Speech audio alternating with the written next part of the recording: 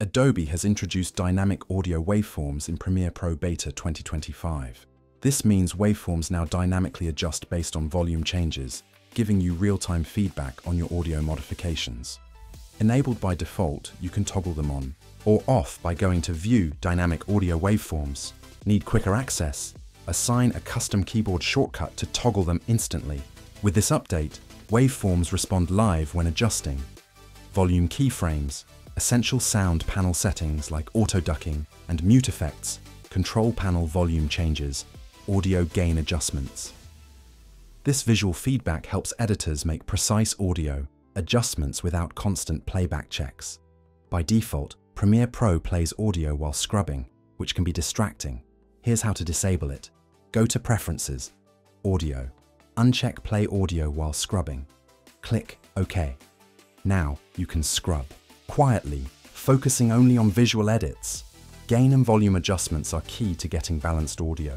Here's the difference. Gain controls the input level before it enters the mix. Volume controls the output level after processing. To adjust gain, select a clip and hit G on your keyboard. From here, you can set gain to a specific value. Adjust gain by plus or dB. Normalize peaks for consistency. Need consistent audio levels. Normalize your mix track. Premiere Pro automatically adjusts the peak volume of your entire sequence. Remember, Premiere Pro won't allow levels above 0 dB to prevent distortion.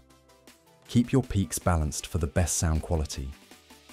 For precise volume changes over time, use keyframes. Here's how. Expand the audio track. To add keyframes, press Ctrl plus click or Command plus click on Mac. Drag the rubber band up or down to adjust volume. This method is great for smooth transitions between dialogue, music, and effects. Want to apply the same volume level across multiple clips? Save time.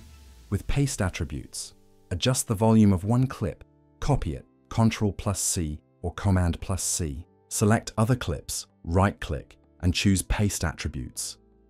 That wraps up our look at the latest Premiere Pro 2025 audio updates.